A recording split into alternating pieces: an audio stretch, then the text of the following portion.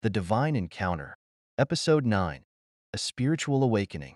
The months flew by, and Rachel's pregnancy was nearing its final stages.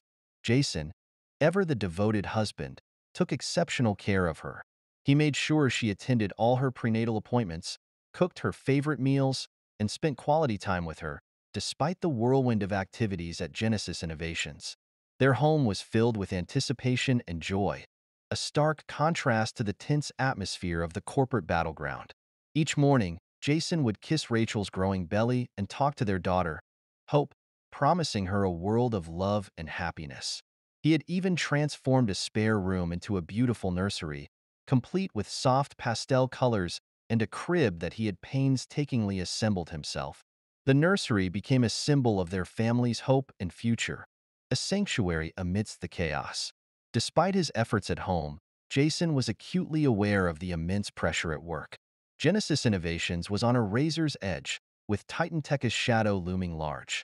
Evan's relentless attacks had kept Jason on high alert, forcing him to strategize and counter every move.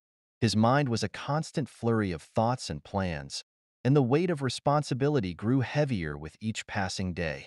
One evening, after a particularly grueling day at the office, Jason returned home to find Rachel waiting for him on the balcony.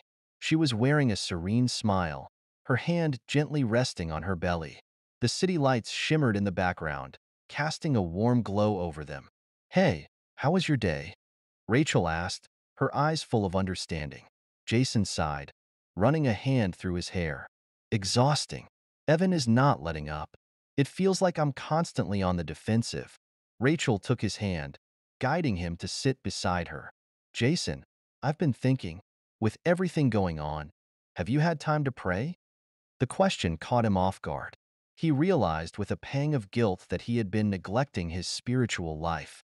The demands of his work had consumed him, and he had relied on his own strength and intelligence to navigate the challenges. He had forgotten to seek guidance and wisdom from God, the source of his strength. "You're right," Jason admitted, his voice heavy with regret. "I've been so focused on fighting these battles that I've neglected my relationship with God. I've been trying to do everything on my own." Rachel squeezed his hand. "It's not too late. Let's pray together now and make a commitment to put God first in everything we do. We need his wisdom and understanding, especially now."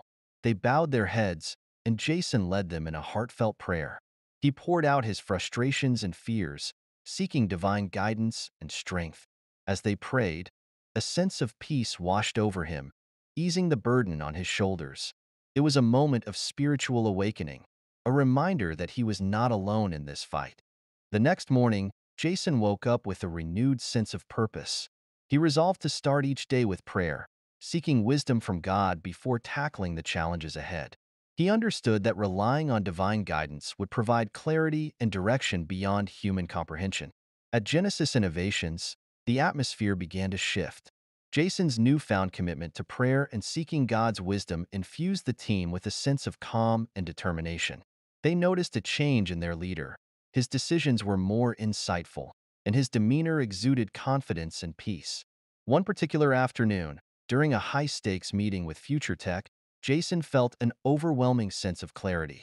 As the discussion progressed, he presented an innovative strategy that left everyone in awe. The executives from Future Tech were impressed, and the partnership solidified further, promising greater collaborative success. The stock price of Genesis Innovations climbed steadily, reaching $240 per share, and the company's worth soared to $6 billion. The market responded positively to their innovations and strategic alliances, cementing their position as a tech giant. However, Evan was not one to be outdone. He devised a new plan to destabilize Genesis Innovations, targeting their key investors. Rumors and misinformation spread rapidly, causing uncertainty and panic among stakeholders.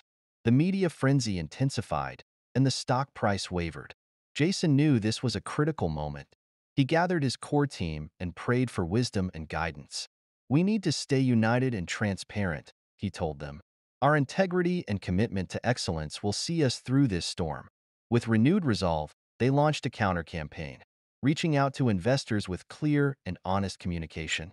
Jason and Rachel appeared on multiple media platforms, addressing concerns and reaffirming their commitment to ethical practices and innovation.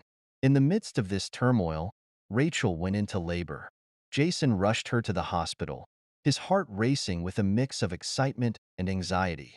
Hours later, they welcomed their daughter, Hope, into the world.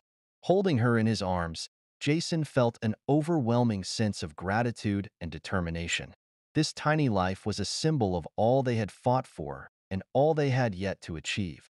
Back at Genesis Innovations, the team continued to work tirelessly, inspired by their leaders' dedication and faith. They unveiled a major update to the Nebula project, showcasing its transformative potential. The tech community was abuzz with excitement, and investors' confidence was restored. Evans' attempts to destabilize Genesis Innovations had failed. The stock price rebounded to $250 per share, and the company's worth surpassed $6.5 billion. Genesis Innovations had not only survived the storm, but emerged stronger and more resilient. As Jason and Rachel settled into their new roles as parents, they found strength and solace in their faith and in each other. They knew the road ahead would be filled with challenges, but with God's wisdom and their unwavering commitment to their vision, they were ready to face whatever came their way. The next chapter of their journey was just beginning, and with hope in their arms, they looked to the future with renewed hope and determination.